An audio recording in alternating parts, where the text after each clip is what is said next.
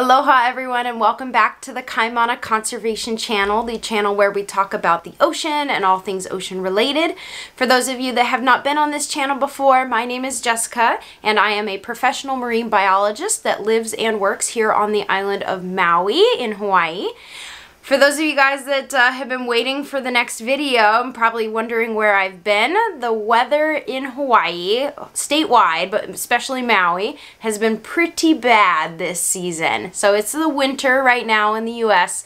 In Hawaii, we more so call it the rainy season. And the rainy season has made it almost impossible to film outside over the last 3 weeks. We've had a lot of rain, heavy rain, to the point of some areas even flash flooding. Houses have been flooded out, we've had a dam almost break, roads have been washed out, and all of that water that's coming down on the island is washing a bunch of sediment out into the ocean, which means that we have brown water advisories, so it's not advisable to go out and do water sports, including snorkeling and scuba diving right now.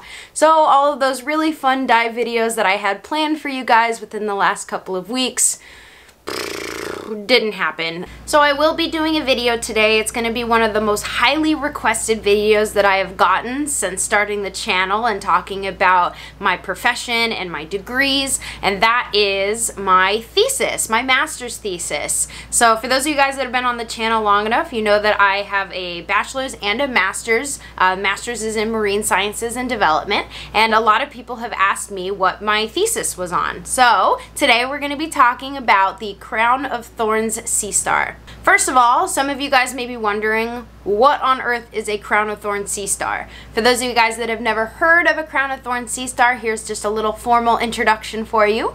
Crown of thorns sea stars, also known as COTS, C-O-T-S, are a large predatory sea star that are found on tropical coral reef ecosystems. They, when I say large, they're up to 1 meter in diameter. I know you can't tell because of the distance between me and the camera, but they're 1 meter in diameter, and they can have up to 22 arms. They're found throughout the Indo-Pacific, so here in Hawaii, we're in the middle of the Pacific. They can also be found further west of us in Australia and Indonesia, Philippines. That whole area is where they're located, not over on the Atlantic side, sorry guys. And they are known for having a very unique physical characteristic. They are covered in hundreds of 1 to 1.5 inch long thorny spines that are venomous. These venomous spines are meant to protect the sea star from predators, but it does also make the sea stars look rather intimidating. Crown of thorns sea stars are considered to be specialist predators, which means that they typically only eat one type of prey that is their primary source of protein. Crown of thorns sea stars are corallivores, which just means that they eat coral as their primary source of protein. Their mouths are located on the underside of their bodies in the center of the arms. So their strategy is to crawl up on top of the coral, on top of the food, and they excrete digestive enzymes. So basically their stomach juices come out of their mouth and it covers their food, covers the coral, and then it digests and dissolves that coral tissue, and then it slurps it back up like a milkshake. It's a little bit interesting compared to what we're used to. Some of you guys might even consider it gross, but that is how a sea star feeds. As you guys can imagine, a sea star that eats exclusively coral in a tropical coral reef ecosystem is going to have a very profound effect on its environment.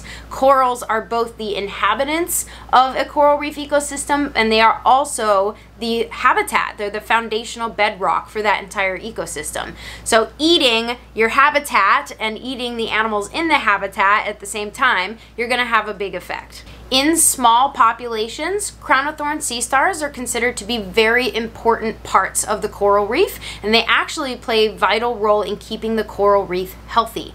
They have a very similar hunting strategy to sharks, where they're going for pre-compromised animals. So animals that are sick, animals that are injured, old, weak, anything that puts them in an easy to eat compromised state, that's going to be a primary target. So when that goes for coral, if you have a sea star that goes around eating all of your compromised animals, it encourages the overall health of the reef.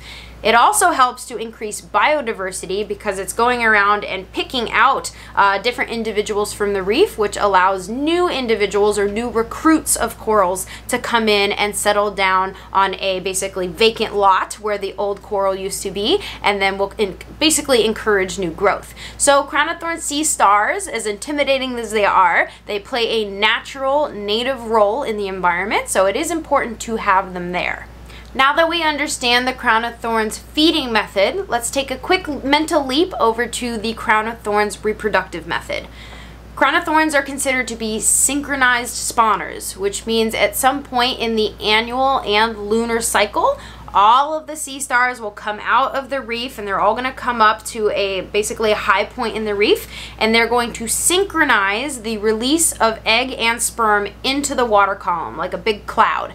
When they're up in the cloud, they're going to mix up, the eggs are going to become fertilized, and they're going to drift off in the current. Now, female crown of thorns sea stars are considered to be highly fertile. As a matter of fact, they can release up to 1 million or more eggs at a time, like per synchronized spawn. So we're talking about a lot of potential for new recruits. This method is because the plankton, or like floating around in the water column, is not a very safe place for new little larval recruits to be.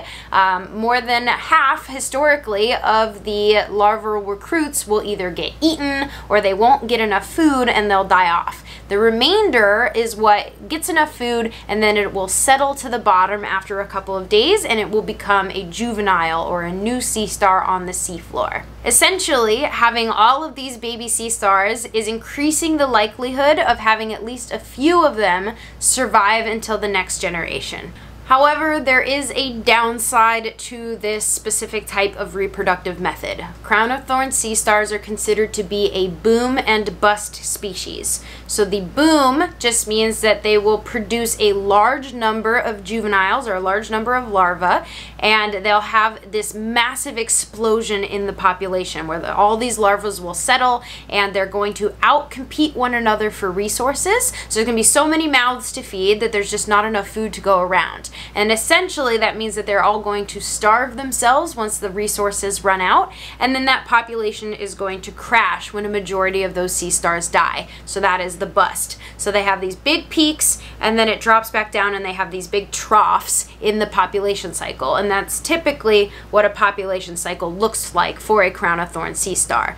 Now, the negative side of that is during the boom phase of a crown of thorns sea star population in an area, the resources are the corals. That's what they're eating. So if you have a boom and they out-eat their resources to cause the bust, that means that those corals are all getting eaten as well. So all of the animals that are dependent on the corals and the coral reef, which is 25% of the ocean that we know of, then that bust is going to be not only the bust for the crown of thorns, but also a lot of other species that inhabit the coral reef ecosystems.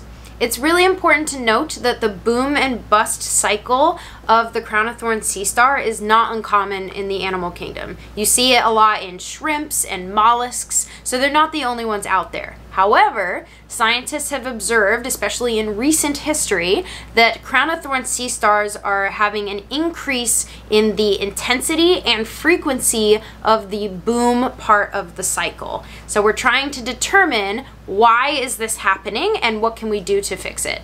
And now we get back to why crown of thorns are considered to be a problem. Not only are they considered to be an environmental problem where they're basically decimating large areas of coral reef and all the animals that live on it, but humans actually rely on the coral reefs for a lot of our systems too. Our economies, our tourism, our food, our shelter, our medicine comes from the coral reefs. So there's a lot of things at stake when you consider that crown of thorns may result in extinctions of local coral species.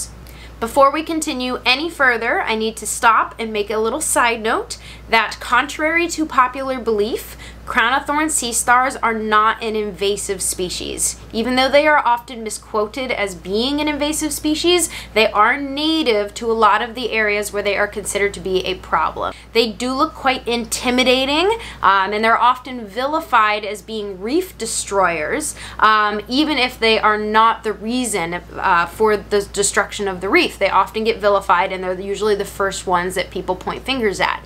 However, because of that spiny look and that kind of like evil look, people forget that crown of thorns sea stars are not the only animals that eat corals on our reefs. You get the adorable pincushion sea star, which a lot of people see and they get really excited about, but because it doesn't have spines, it's a little bit less villainous. But they also are specialized predators that eat coral. Same thing with various species of parrotfish. Parrotfish have teeth that have basically fused into a beak so that they can rasp the coral tissue off of the limestone. They are specialist predators for corals as well, but rarely do you hear other animals like that being vilified just as much as the crown of thorns sea star. It is extremely important to understand the crown of thorns sea star's biology and where they are in their population cycle before you go into population management strategies. Using population measurement data to determine how many there are currently on the reef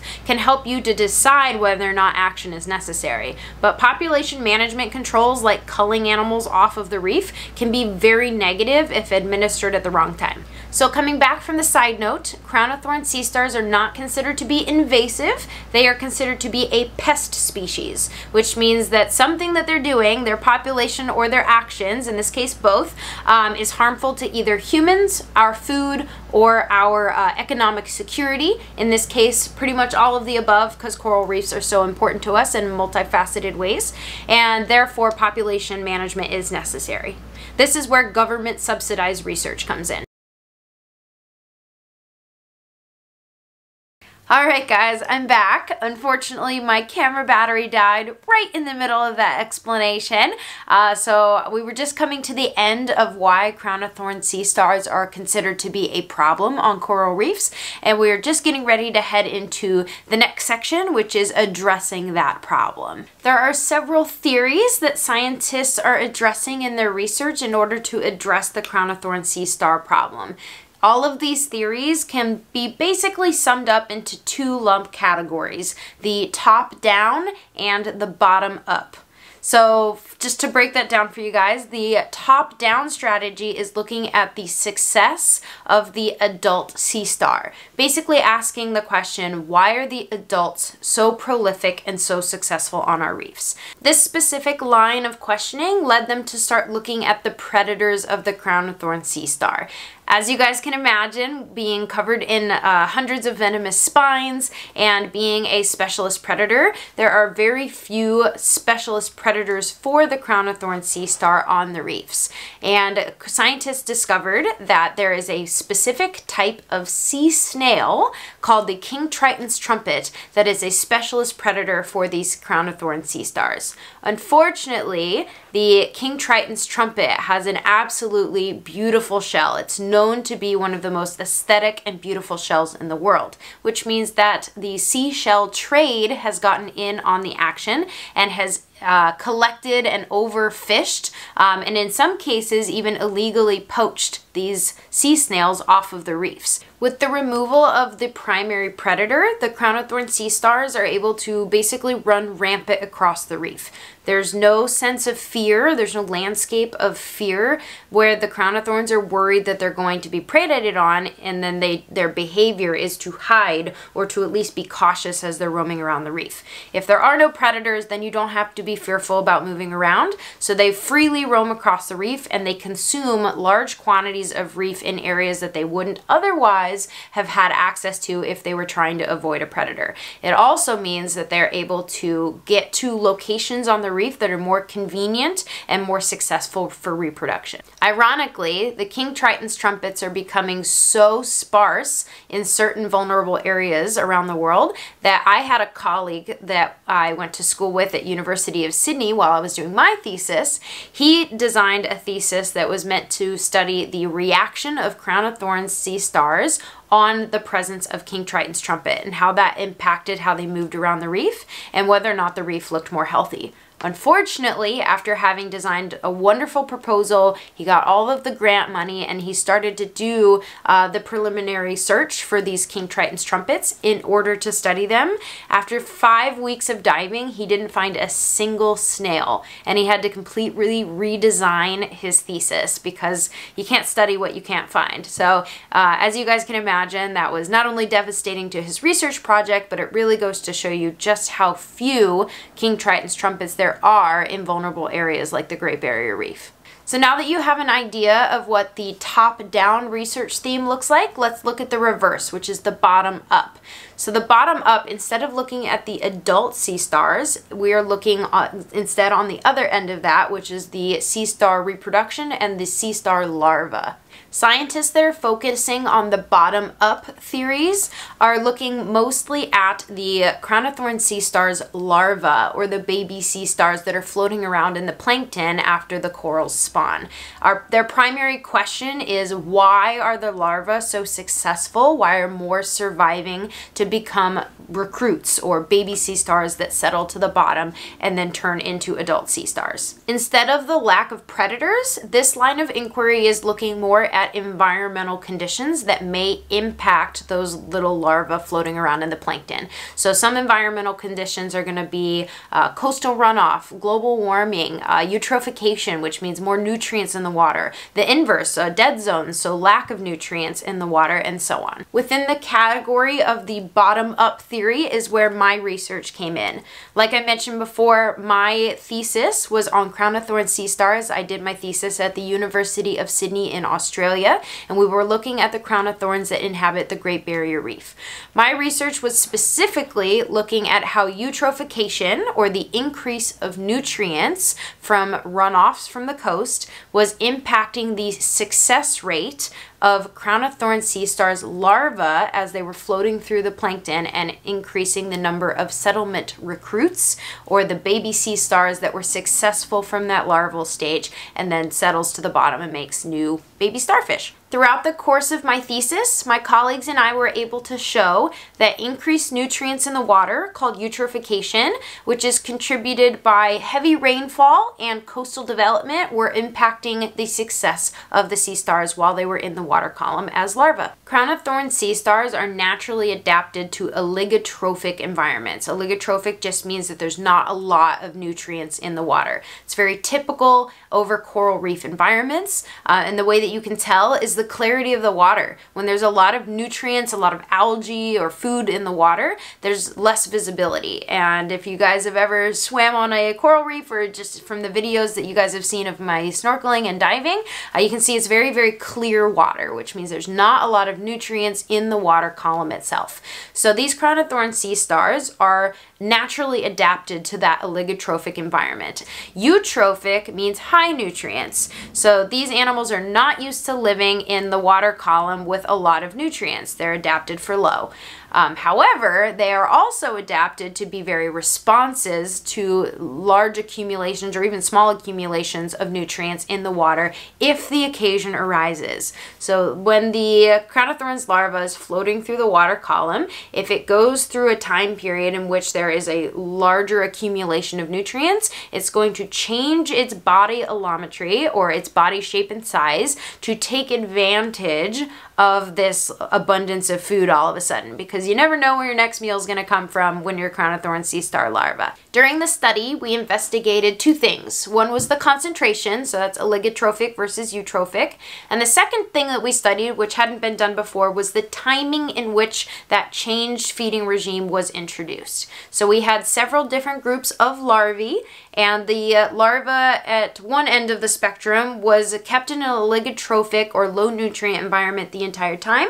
And on the other end of the spectrum, we had larvae that were introduced to high nutrients for a majority of that bipennaria phase. And then we had all different kinds of variety in between. We introduced eutrophic water conditions at different stages during development and just observed how they grew. At the conclusion of the study, we discovered that the earlier that the larva was introduced to a eutrophic environment, the larger and fatter that they grew. And that also includes their gut area, which is like their little stomachs, were able to grow much larger in order to accommodate for all this excess nutrition. If the larvae were introduced much later in their growth phase, they were much smaller and shorter, and there was a lower success rate. The results of the research supported the enhanced nutrient hypothesis, which means that the more food that you have in the water for these larvae to subsist on, the more successful those larvae are going to be.